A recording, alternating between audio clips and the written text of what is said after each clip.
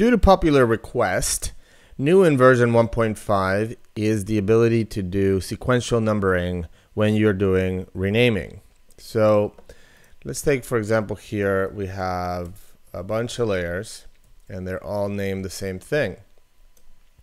So I would like to, I don't know, in this case, I would like to take the extension off and then number them sequentially. So I'll change the scope to layer,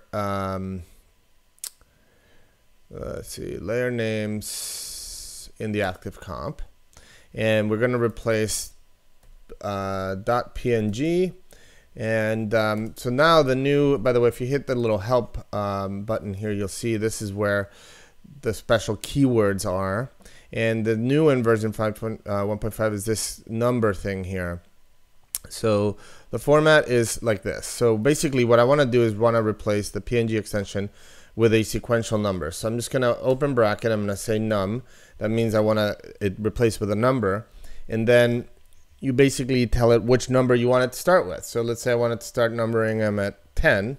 I would say num 10. And that would be it. And I close the bracket. That's the simplest thing. So let's just go ahead and say do it. Oh, we have to select the layers first. Say do it. Oh, we have to make sure that a comp is active. So you have the yellow outline around it. And then go ahead and say do it. Aha.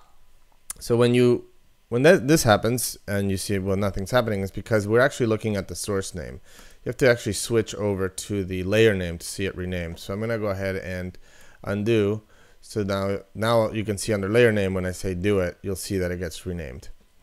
So two things. Well, one, now there's no space. So let's undo again. And you can actually just have a space before the keyword. You can add whatever. It's like space, dash, whatever. So now, that's nicely formatted. Other things you can do is you can do padding. So let's go ahead and undo. Let's say you wanted to have, two, like a couple of zeros padding beforehand. So you just add the zeros beforehand and it will respect that padding. It works no matter what you do. So let's say I wanted to start numbering it at 5 here. So it understands padding very well. It's not just like it's 3 numbers. So that's the second feature. And then let's say you wanted to change, instead of having them increment by 1, you wanted to have it increment by 10. So then in here in the special keyword, you would do comma and then inc, and then you basically tell it what you would like the increment to be. So in this case, I want the increment to be 10. So instead of going by 1, it'll increment by 10. So I'll go ahead and undo and do it. So now you can see it starts numbering at 5 and then it increments by 10 instead of by 1. Really cool. Another request was to be able to replace something with the layer number. So so we can switch this to be, so if we go back to the help, we can see that layer number, which was there before. Oh, come on. All right, layer number, where is layer number? Sorry, layer index. Layer index, we added a new feature called, somebody wanted to be able to like pad the zeros in front of the layer index. So if you add some zeros in front of the keyword, it indicates padding. So if I just do layer index, so let's go ahead and undo. So do it. So now it's inserted the layer index, but if I undo, if I now put a couple of zeros in front of the layer index, so let's say, it doesn't matter, let's say 3 zeros, that means it's going to pad it to 3 digits. So there you can see that's, basically it's a way to tell it to do the padding, which is great. And then, you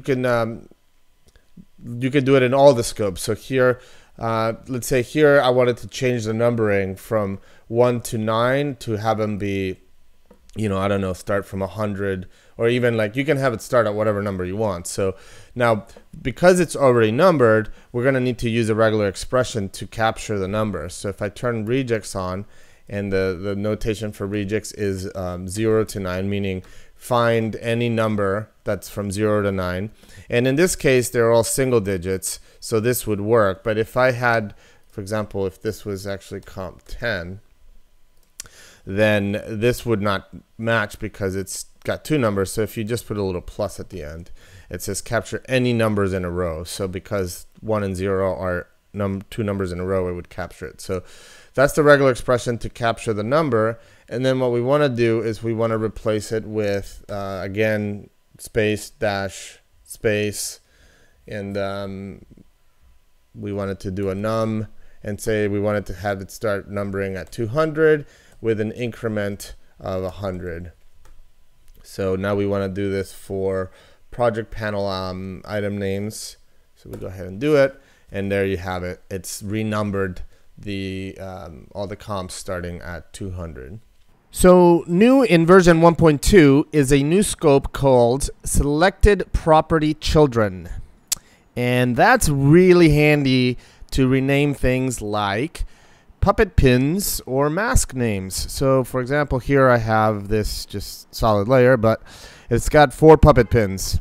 And I want to rename it from puppet pin to say, I don't know, dog pin. So I'll do search puppet, replace dog. And of course you can do all of the other searching stuff. You can use regex, all that stuff still applies. The way it works though, notice how it says selected property children. So you have to select the parent. So for example, in the case of the puppets, you don't want to select the puppet pin itself, but the actual parent, which in this case it's the form. So if I hit do it, you can see now it's renamed them all to dog pin. And same thing goes for masks. So here for masks, so for example, instead of puppet, I'll say search for mask and then replace with cat. And so again, if I select the mask and I try to do it, nothing's going to happen because that you could just do by hand, right? So you could just do that by hand. But what we want to do is batch rename them. So we select the parent, which is masks, and now we hit do it, and now it renamed them all to cat. So powerful new feature. Hope you enjoy it.